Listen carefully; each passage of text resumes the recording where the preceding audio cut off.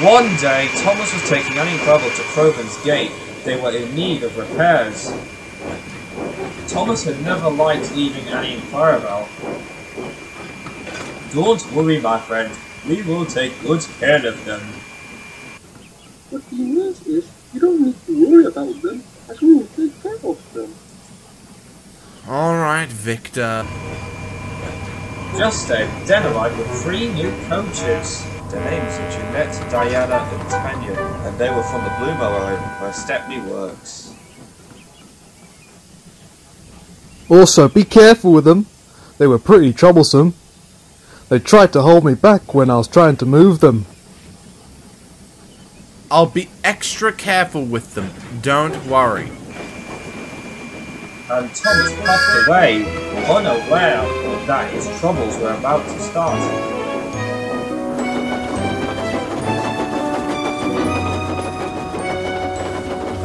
Well, how do we have here? It's Brewster! I'm not Brewster, I'm Thomas! Well, sorry, Brewster. I mean Tommy.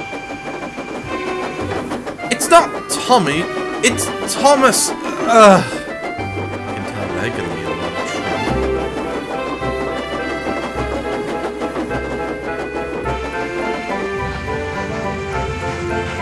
When Thomas arrived at Alfred, the coaches were getting worse.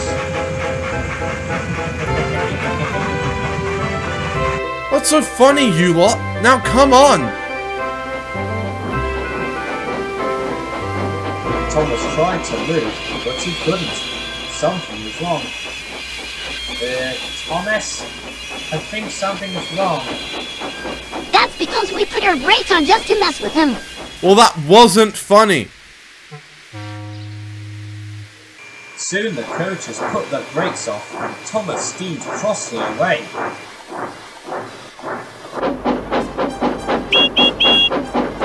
Good thing Annie and Clarabell are much better behaved compared to this lot. When he steamed into Trial Station, Tiger Moth, the biplane, was there. Oh hey Thomas, did you finally get rid of Annie and Clarabell? No. These coaches are temporary. Annie and Clarabell are just being mended. Well, maybe the Fat Controller might end up selling them for scrap and let them become your coaches instead. Thomas just ignored him and puffed away.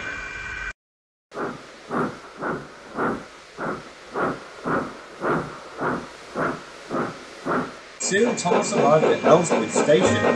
Henry was waiting. Hello, Thomas. Why aren't you pulling Annie and Clarabell? Because they're away being mended, so I have to put up with this naughty lot. Like how Larry came to Sodor when I was away at crew. There was also a B12 named Alfred who was temporarily number 3 while I was gone. From what I heard from the others, he was very boastful over the fact he was named after Alfred Jovington. A bit, yeah. Just then, the guards blew his whistle and Thomas steamed away. See you later, Thomas.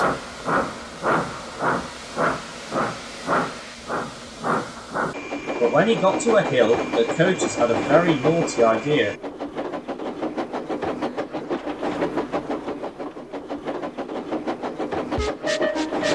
When Thomas was nearly at the top, they broke away. Oh, come on now! Catch us if you can! Then there was trouble. Percy was coming down the same track as him. Percy! Look out! Oh no! Thankfully, the guard put on the brakes just in time. I'm so sorry, Percy. I thought it'd be a good idea to break away from me. That could have caused a serious accident! The Fat Controller was most annoyed. You three are nothing but trouble. When I first brought you, I thought you would be well behaved. But no! When Annie and Clarabell are back to the woods, you will stay in the yards until I can trust you again. Yes, sir. When Thomas got back to the sheds, he was glad to be away from Taniela, Jeanette, and Diana. Hey, Thomas. Hey, Toby. I had to put up with those 3 troublesome coaches today. Annie and Clarabell were being mended, you see. They caused a lot of trouble for me. And I'm just glad I don't have to work with them again. I know that feeling too when I had to put up with Hannah when Henrietta was at the works. But they might regret their actions and see what they did was wrong. When Annie and Clarabell came back from the works, Thomas was very happy to have them back, but he couldn't help but sorry for Jeanette, Diana, and Tanya.